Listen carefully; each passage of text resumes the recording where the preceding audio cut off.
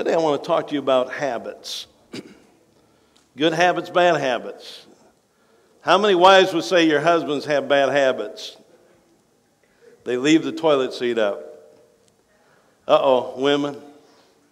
That's one thing you don't do in my house. So you better not leave the toilet seat up. Set it back down, because if my wife gets up in the night and wants to use the restroom, she don't want to sit in the toilet. She wants to be able to sit down in the toilet. That's a crude way of starting. I didn't mean that. It's kind of, we come from such an anointed moment, and Pastor talks about toilet seats. Can you believe it? Oh. But habits, we all have habits, good habits, and they're a part of our lifestyle, whether we like it or not. We've got good habits that I pray that most of us operate in, and then I pray that if we got bad habits, we'll find a way to do away with them and change them. And let God, the Spirit of God, transform us into what He wants, okay? And so we want to talk about some habits, not all habits, but there's several habits that we're going to try to touch on today. Symbolic of a healthy lifestyle. How many believe you have a healthy life? You have a healthy lifestyle. Well, I'm going to read some scripture. And habits, the word habit is simply interpreted a settled or regular tendency or practice, especially one that is hard to give up. An acquired behavior pattern regularly followed until it has become almost involuntary. A lifestyle, okay? A habit, good habits, should give us a good quality of life, amen? Bad habits can affect you for the negative. And we're going to try to talk about and distinguish some things. If you go in the back of your bulletin, you'll have a scripture there. It says, 3 John. John was writing to us. You'll find there chapter 1, verse 2 of 3 John. It says this, I pray that all is well with you. This is a New Living Translation. I pray that all is well with you and that your body is as healthy as I know your soul is. John makes a faith statement here. He's trying to declare to us, he said, I got to believe that your soul is healthy. And if your soul is healthy, then you'll be healthy physically as well. Now let me ask you this, how healthy are you? Come on, how healthy are you? How healthy are you physically? And how healthy is your soul today? How healthy is your spirit today with God? We want to look at that. I'm going to go to the book of Proverbs, the 3rd chapter. We have another scripture there. And I'm just going to read it to you. And this is another new CV translation. So if you are in an NCV translation, if you would just let me read it, is this. Do not depend on your own wisdom. Respect the Lord and refuse to do wrong. Then your body will be healthy and your bones will be strong. Again, depend not on your own wisdom. Respect the Lord and refuse to do wrong. We're going to see that in the life of Daniel today. Refuse to do wrong. Then your body will be healthy and your bones will be strong.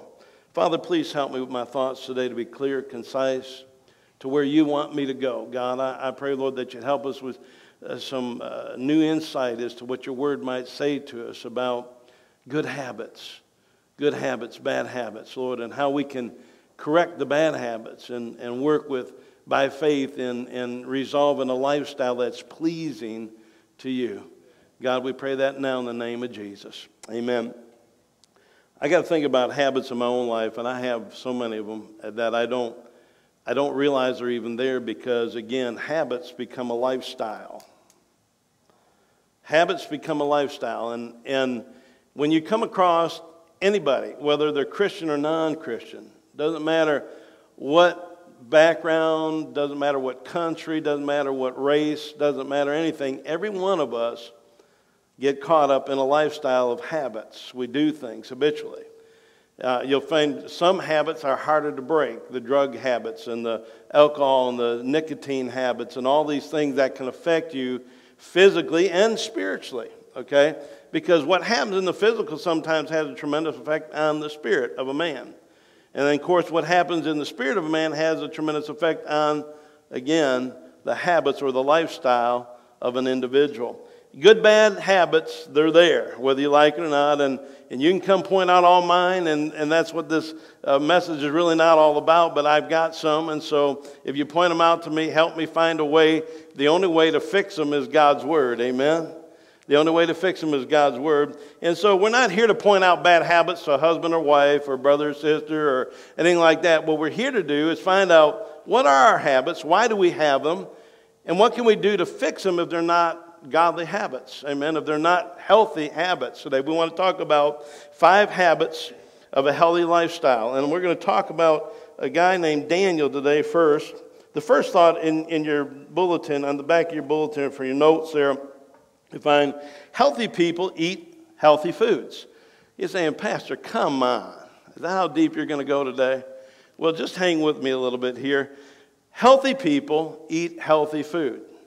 Now, we look at the life of Daniel. The Bible says in Daniel, the first chapter, verse 5 there, it says, at the end of the 10 days, Daniel and his 3 friends looked healthier and better nourished than the young men who had been eating the food assigned by the king. Now, what we see here in Scripture, if you were to read this, Daniel and his companions were caught up at a young age. They were in their teenage years. Now, the cool thing is the church that they were a part of, or the group of family that they were a part of, were strong Christian people. They raised these boys to be with good habits, to take on good lifestyles, to be impregnated literally in their thinking and in their spirit and in their heart especially with the Word of God. Daniel was established, even though he was a kid, maybe 16, 17-year-old, he was already established like what we should be as mature adults in Christ Jesus. He was established in the Scripture. He knew well what he believed, why he believed it, and he made it a lifestyle, okay?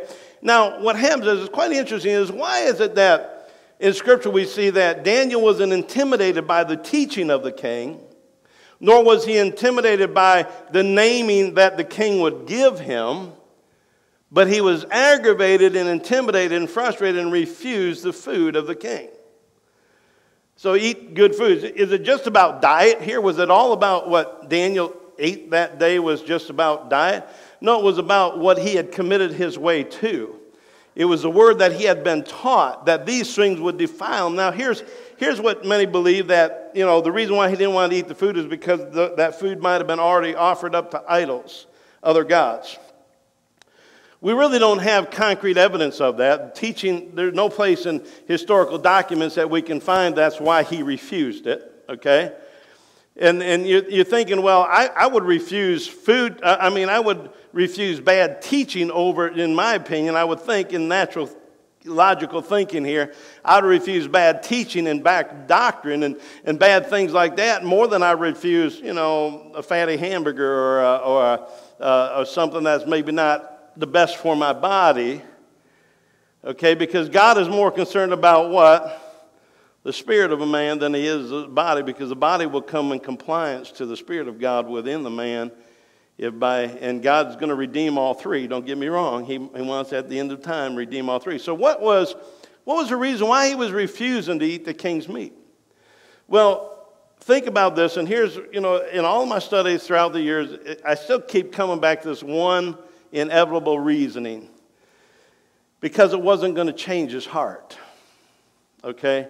But it, you know, the teaching would not change his heart. The renaming of who I am, you can call me whatever you want. You can call me all kinds of names. Sticks and bones may hurt me, but names will never, or sticks and stones may hurt me, but names will never. Okay, we know that it can affect you emotionally, don't get me wrong. But in Daniel's case, he was already established. He knew who he was in God. But he also knew that his physical man was important to God as well, because it was the dwelling place. Now we have and understand it is the dwelling place. At that time, it was just to honor God in good health. I'm going to take care of what God has given me, okay? So Daniel didn't want to defile himself, because he knew if he took it in, it would defile his physical man. It would defile the physical temple of the man, the body, okay? But he knew that if he took in, now here's the powerful thing. If you take in all kinds of teaching, okay, it can defile it if you're not established in God. But if you're rooted and grounded and established in God, it's not going to shake you. What it's going to do is it's going to cause you to win Nebuchadnezzar's heart. It's going to cause you to win the men and women of that nation to the kingdom of God. Because you'll see that later on, Nebuchadnezzar himself is the one that has to ultimately declare that the God of Daniel, The God of Daniel. Now, Daniel wasn't changed by his teaching. Daniel was able to change the kingdom by his teaching. But see, if he had took in the physical, it would have represented that he was defiling what God had honored him not to defile according to the word. Okay? So, we need to understand, here's a good example. I was asked Wednesday night, for those that aren't coming Wednesday night, you miss a lot of good things, but somebody asked me about other teachings from other churches, and one in particular was the Jehovah's Witness. If you're a Jehovah's Witness, have background with Jehovah's Witness, please don't be offended by it, but there's some mistruths about what you guys are being taught, okay? And one of the big things, I've always done this when I have Jehovah's Witness, I don't refrain them from coming to my home. If they come knock on my home, I'll invite them in.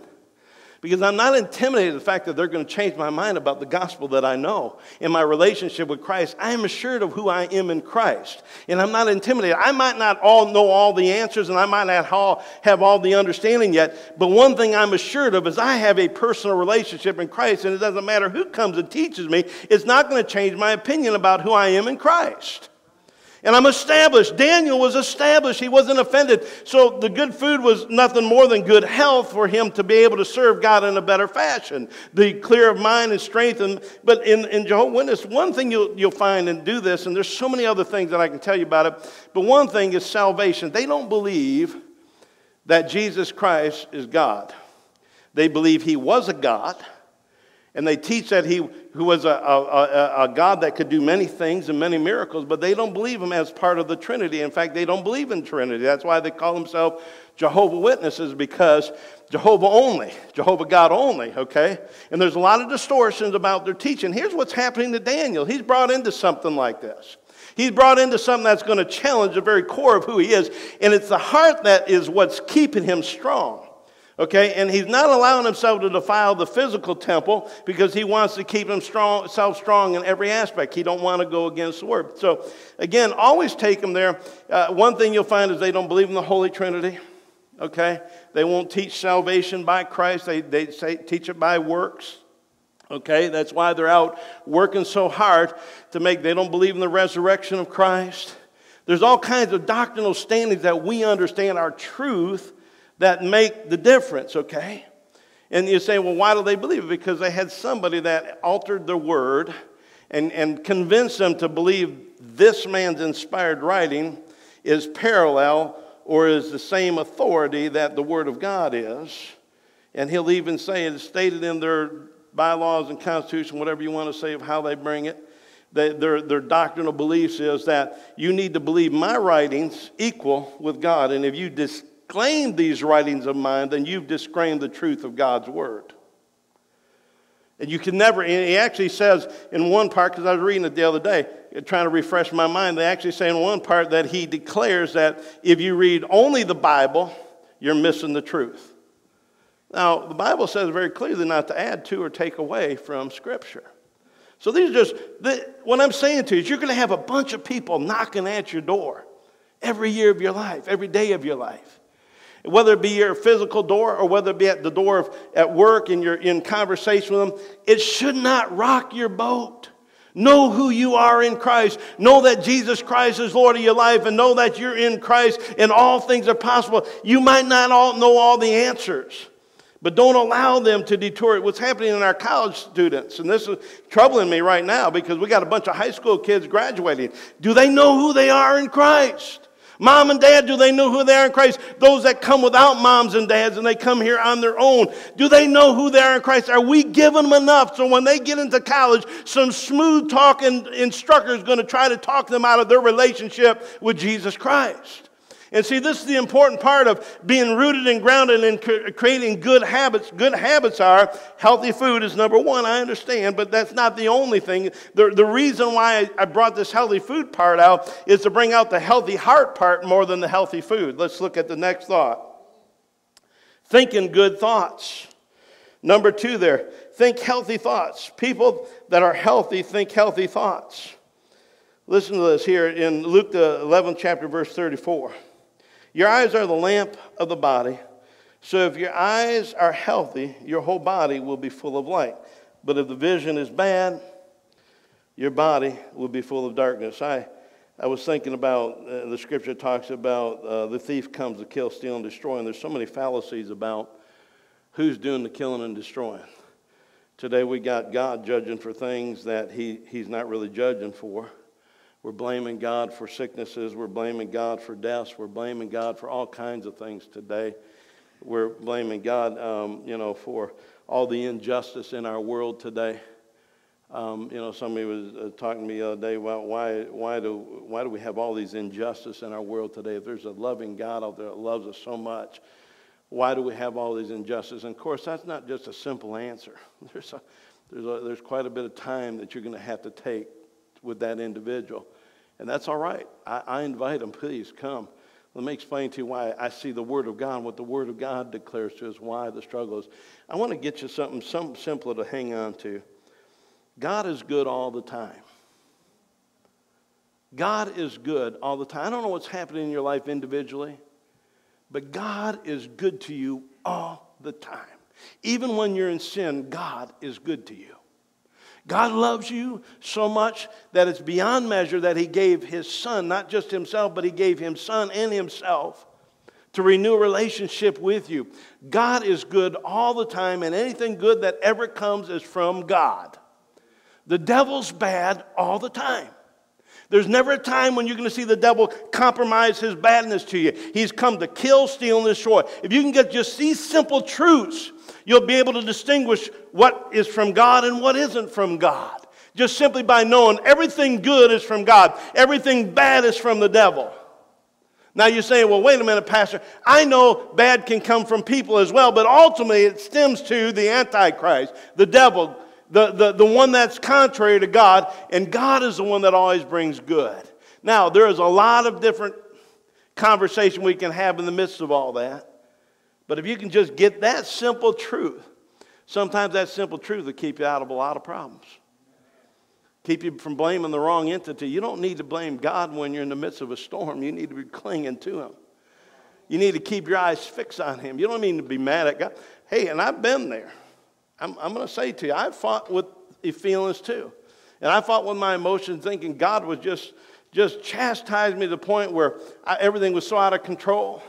And some of it was God's chastisement. I'm not saying there are times when God can spank you, but He spanks you with the Word. He spanks you with conviction of the heart. He spanks you. He don't spank you with cancer. He don't spank you with all these devastating things. That's not good, and that's not from God. Okay? He don't spank you with all these indifferences. Okay? And the Bible even clearly says this child that was born with problems. Whose sin is it? Mom or dad's? Or was it grandma and grandpa's? Whose sin was it?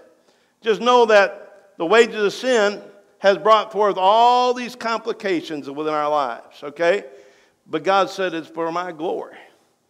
Don't ever stop seeing it's for God's glory. Even if you got complications in life that you can't explain. Maybe they're health, maybe they're financial, maybe they're all kinds of emotional issues or whatever. I'm telling you, there are going to be times when you can't explain everything, but just remember, God is good. And if you're going to have help and find help through it, don't push away the only one that can fix your problem. Even if you don't have faith, if someday your pastor, Pastor Donald, ever dies of some dreaded disease, just know that God is good, and I don't believe it's from God, and I don't believe that it was failure on God's part to provide for me because His blood is sufficient. Today when we come to this table and we partake of the blood of Christ, that blood is sufficient to fix every negative problem and every circumstance in my life if I will learn to trust it like Daniel did. And if an Old Testament believer could say, hey, I'm not going to take in those things that would defile me, but I'm going to live on to God and I'm going to make sure my heart is right. Above all, and if they kill my body, so be it. In the name of Jesus, I'll live on. I'm telling you, church, we get so caught up and we begin to blame God and we get frustrated with God and we become so depressed and discouraged. It's not God that's bringing bad to you. Could be your own evil heart. It could be other circumstances and everything. But God is good all the time. The devil is bad all the time. You can never make a deal with him. He's never going to compromise for you. Nor will God. And I'm telling you, God is more able than the devil. By far.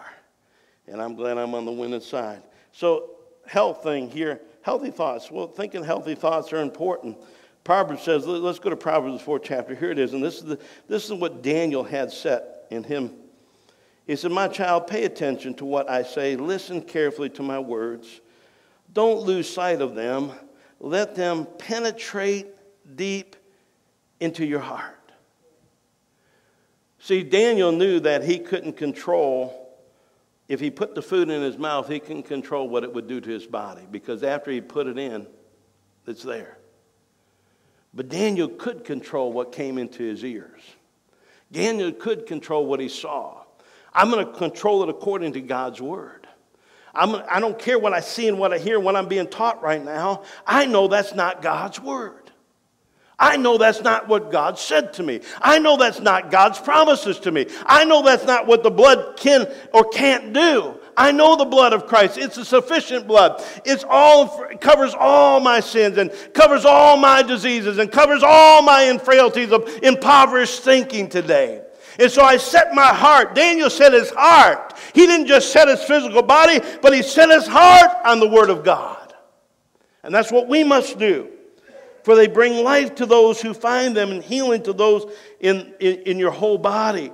Guard your heart above all else, for it determines the course of your life. Your heart. Don't let your heart sin against God. Don't really, and please hear my heart here.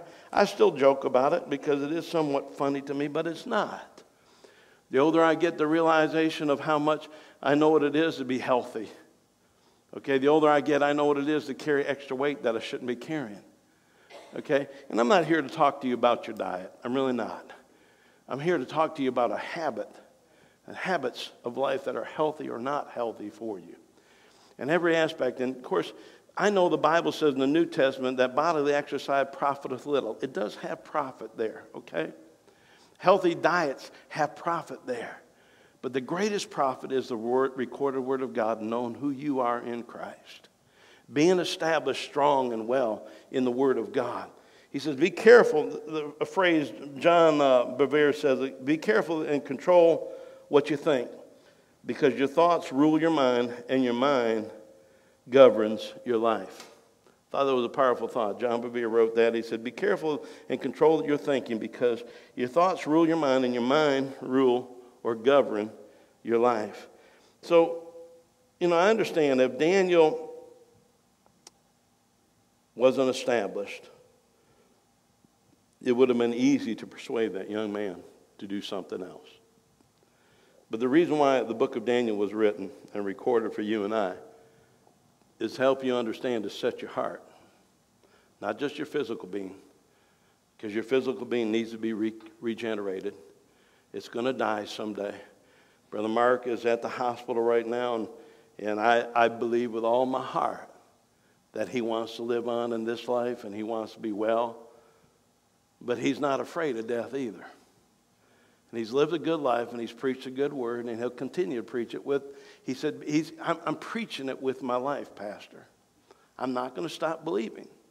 Though sickness take me, I'm not going to stop believing that by his stripes I am healed. Okay, church, and set your heart there.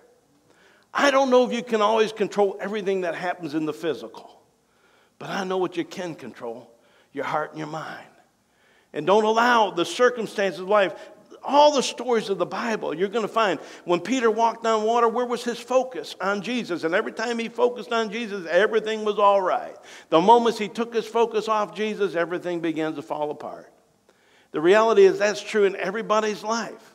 Every story in this word is recorded and is centered around Jesus and God the Father and the Holy Spirit working in your life and through your life. And it's about a relationship. God didn't just do all this to get you back to a place called heaven. He said, I want to get you a place of relationship with me. I want to walk in the cool of the day with you. I want to walk in the deepest darkness night with you. I want to be there in the good times and the bad times. I want to know that I'm your God and you know that I'm your God. I want you to understand me with clarity that I am is not just by feelings, but it's by faith, okay?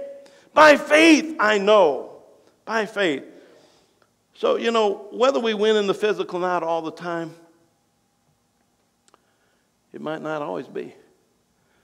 But I'll tell you what, I'm going to keep getting back up in the Word. until I have no more breath in this body to breathe. I'm going to keep getting back up in the Word. And I'm going to keep declaring the Word to my body, my soul, and my spirit. And I'm going to live like God called me to live. And that's what He's called us to. The third thought this morning is healthy people manage their energy. Healthy people manage. What do you mean by manage my energy? You manage your life. What are you doing? In life, how many wasted hours and time? Here's poor management, sitting in front of the TV all day long and vegetating. I'm sorry, that's poor management. For a Christian, that's poor management. Unless you're filling it with God's Word because you need time in God's Word. But if it's just there to vegetate cowboys and Indians and cool things like that, I'm a Western fanatic. I used to love watching cowboys and Indian movies. Man, I wanted to be a cowboy when I was a kid, okay? But the whole point is we vegetate, managing your time. Are we managing our time well for the glory of God? Are we honoring God with our time and our talents and everything about us? Come on, how much time do we spend for the kingdom of God, and how much time do we spend for this life? And in comparison, you can only tell. I can't tell you what you're doing for God, and you don't really even know what I do for God, even though I'm your pastor. Am I in the church just sitting around doing nothing, or am I visiting? What am I doing all day long? What are you doing all day long? What is it in correlation to kingdom business? How are you managing your energy? How are you managing your time? It's important. Psalm says to us here, he says, it is senseless for you to work so hard from early morning until late at night, and fearing you will starve to death, for God wants His loved ones to get their proper rest. That's the book of Psalms there. He said, get your proper rest. Rest in Him. Now, proper rest is more than just a physical laying down. It is a resting in Him. Get your proper rest. Understand who you are in Christ. 1 Timothy 4, 7, and 8. Keep yourself in training for a godly life. Keep yourself in training for a godly life. Physical exercise is good for your body, but spiritual exercise is valuable in every way, because it's not only helping you in the present life, but it's preparing you for the life yet to come. It's talking about kingdom business. Again, physical exercise in King James Version, it says, it profiteth you little. What are we spending our time with, and how are we spending our energy? Is it all about this life? Come on, think about it. I'm a guy that loves building things, creating things. I just enjoy it. It's a part of me. But in reference to what I'm doing for kingdom business, how valuable really is that? I love piddling with cars. I'm not real good at it. If I get stuck, I'll go see Brother David. He's good at it. He knows how to build a car better than I do, by far. I love building that. But in correlation to what we do, there's nothing wrong with him being a mechanic, nothing wrong with me being a builder, nothing wrong with you being a doctor or lawyer, nothing wrong with being whatever you are in this natural world. But how much of that is just so caught up that we lose sight of the fact that the real reason why I'm born again and saved and living for Jesus is to build His kingdom, to do kingdom business. And you can do it as a mechanic, a lawyer. You can do it as a builder. You can do kingdom business everywhere. Amen. So how much are you organizing your time, your energy? How much of it is being used for kingdom business? We're giving you opportunity in weeks to come, be out on the street with us. I don't know who's going to show up there. I don't know if there'll be 10 people from the neighborhood or 1,000 from that neighborhood. I don't know how many people live there. I know there's over 300 homes there represented. And I know there could be a big influx of people. What are we going to do to attach them and connect them to the kingdom? Not just our church, but to the kingdom of God. What are we going to do? How are we going to represent? How are we going to utilize our energies and efforts that night to represent God on the street? To complete strangers. Most of them probably will be complete strangers. Never met them. For the first time I'm meeting them. How are we going to push them so hard that we repel them, or are we going to find a way to connect with them to bring them in? Just because a Jehovah's Witness comes or a Mormon comes to your door don't mean you got to shut the door because you don't want to talk to them. Why are you intimidated by them? That might be good energy there. That might be a time. Now, there'll come a time, after 4 or 5 visits, I finally say, look, we're bumping heads here. I'm obviously not going to convince you that you need Jesus Christ to be Lord of your life, and I'm obviously not going to be convinced of your teaching as well. So maybe we ought to just part ways. You go your way, I'll go mine, and we'll all be happy. There will come those times. But why do we repel certain entities? Out of fear. Don't you know who you are? Don't you know that Jesus Christ lives in your heart and life? Don't know He loves you? And He put that individual in your past so you could minister to them. They came to your door just to be ministered to. Don't you realize that? They're going to come to your workplace just to be ministered to. You're going to go to them just to be ministered to. Begin to see it. Expending my energy for the cause of Christ. Ordering my footsteps. Let the Spirit of God do that. Healthy people, number 4. Healthy people, I originally put enlist supportive friends. But I will say to you, healthy people have supportive friends. What's that mean? It's important that you gather around people that help build you up in your relationship with God. Some of you know what I'm talking about because you spend a lot of time with me personally. And my whole goal is to be with you, not just to have good fellowship at lunch and eat good food, even though that can be a part of it sometimes. Most of it's always about the Word of God. How can I pour in the Word of God, and how can I receive the Word of God from you? I'm not the only one that needs to do all the pouring. Ecclesiastes, the 4th chapter, verse 9 and 10. 2 people are better off than one, for they can help each other succeed. These are modern translations I'm using. I wanted to make it as simple for you to understand. If one person falls, the other can reach out and help. But someone who falls alone is in real trouble. Have you ever felt alone? The advertisement on TV, they want you to get this little gadget to hang around your elderly mother or dad because they fall, they can't get up. They'll have help by just simply, hey, I've fallen and I can't get up. We know that phrase real well. We as kids used to tease about it. Hey, I've fallen and I can't get up. You know, but the truth of it is, somebody alone like that, it could be detriment to them. Now think of that in the spiritual realm. I've fallen, and I don't know how to get up.